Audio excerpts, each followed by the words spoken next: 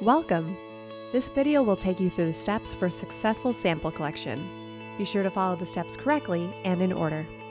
Start by opening the kit and placing everything in front of you. Slowly remove the collection device and place it on the table face up. Don't touch the collection material. Your sample will go into this square, indicated area. You'll also find an alcohol pad to wipe the tip of your finger before you prick it using one of these lancets. You only need one, but we've included two just in case. There's also a bandage to cover your fingertip after collection. The foil bag is what you'll put your collection device into before shipping it off to our lab partner. Please don't remove the desiccant material from this bag, as it ensures the stability of your sample as it travels. Before you take your test, here are some tips to help you collect a good sample. Make sure you're well hydrated. You may even want to give yourself a few hours to take plenty of fluids. Next, get warmed up for a few minutes.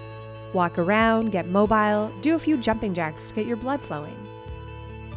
Wash your hands under water that's as warm as you can tolerate for 1 whole minute. The ring finger is a great finger to pull the collection from, as it is generally not as calloused as the rest of the fingers. The lancet will be firmly pressed into the middle side of the finger. Not in the middle, due to the nerves there, and not too close to the side, because it's more difficult to produce the amount of blood required there. Now it's time to collect your blood sample. Don't worry, you'll only feel a small prick. Just breathe. First, clean the tip of your finger with the alcohol pad provided. Twist off the cap of the lancet. This makes the lancet active and ready. Place your hand on a firm surface and press the lancet into your finger until you feel a click. Next, position your fingertip right above the indicated area of the card to drop 5 ladybug-sized blood droplets into it, making sure you're not touching the device itself. To produce blood droplets, massage your finger from the palm to the first knuckle, avoiding squeezing your finger, especially close to the fingertip, as this can affect the blood sample. Please note you should only be dropping blood into the first square. Your collection device should have enough sample material to reach the first line in the rectangular area of the card, as indicated by the black arrows. If you couldn't get enough out of your first prick, don't worry. You can use the extra lancet provided in the kit to prick a different finger and add to your sample collection. Allow your sample to dry for 30 minutes.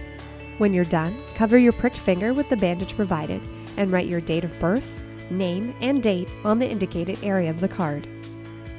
Once the 30 minutes have passed and your sample was given the chance to dry, place the card into the foil bag provided and seal it.